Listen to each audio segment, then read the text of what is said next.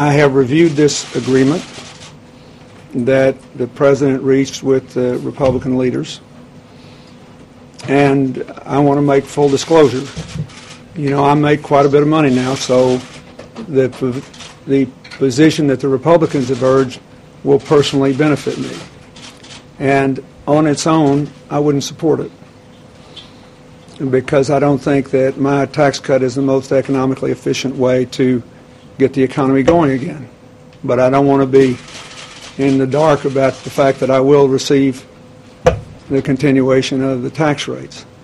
However, the agreement taken as a whole is, I believe, the best bipartisan agreement we can reach to help the largest number of Americans and to maximize the chances that the economic recovery will accelerate and create more jobs, and to minimize the chances that it will slip back, which is what has happened in other financial collapses, like that's what Japan faced, and something that we have to avoid in America.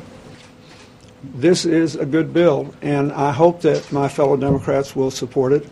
I thank the Republican leaders for agreeing to include things that were important to the President. There's never a perfect bipartisan bill in the eyes of a partisan, and we all see this differently.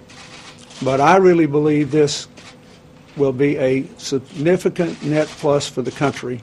I have a general rule, which is that if whatever he asks me about my advice and whatever I say should become public only if he decides to make it public. He can say whatever he wants, but what do you think? Here's what I'll say is I've been keeping the First Lady waiting for about half an hour, so I'm going to take off. But, I don't want to make her mad. Please go.